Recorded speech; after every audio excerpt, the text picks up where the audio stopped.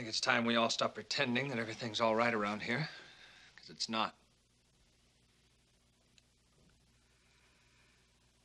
Sue Ellen was drunk tonight.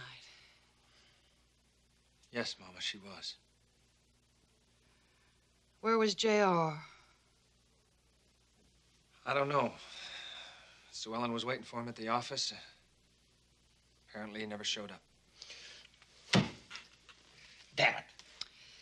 It won't help if we lose our tempers, Jock.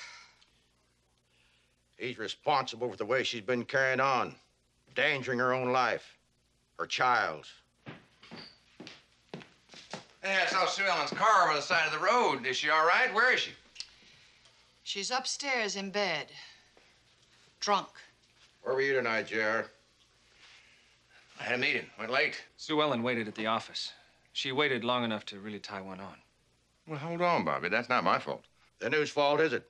Did it ever occur to any of you that Sue Ellen is responsible for her own life? J.R., we're not trying to lay blame on anybody for it. We just see a problem. We want to stop it before it gets worse. My marriage is my business, Bob. We're family, J.R. Like it or not. Your marriage is the business of everyone in this family. I want to talk to J.R. alone. Please, Jock.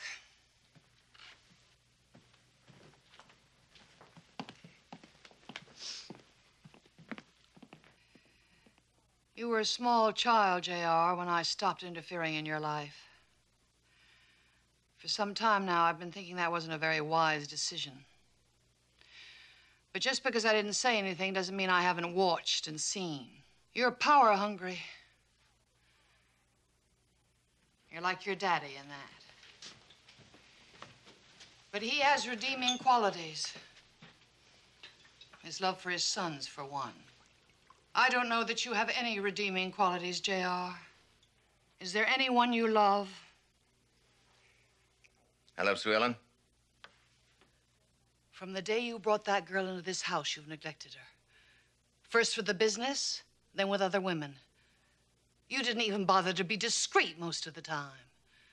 I don't know why she didn't leave you years ago. Don't you? I know money's important to Sue Ellen, and power. But she loves you, J.R. She always has. You just never gave her half a chance. I don't want to talk about this anymore. Sue Ellen's in trouble, J.R. And your child's life is in danger. You must do something about it.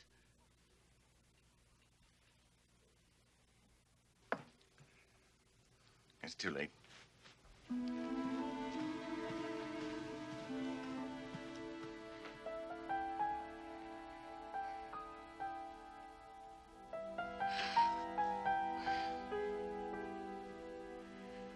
I gave you up too soon, J.R. I should have held on to you a little longer.